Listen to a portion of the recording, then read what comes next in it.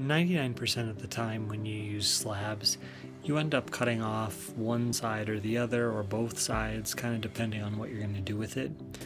But these pieces are usually good pieces, and they usually end up in a scrap pile or just in the garbage. I've recently started bringing them to the jointer, the planer, getting them nice and flat, finishing them, and turning them into these awesome picture ledges.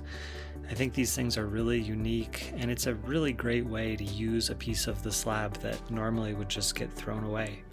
I hope you guys enjoyed the video. I'll see you next time.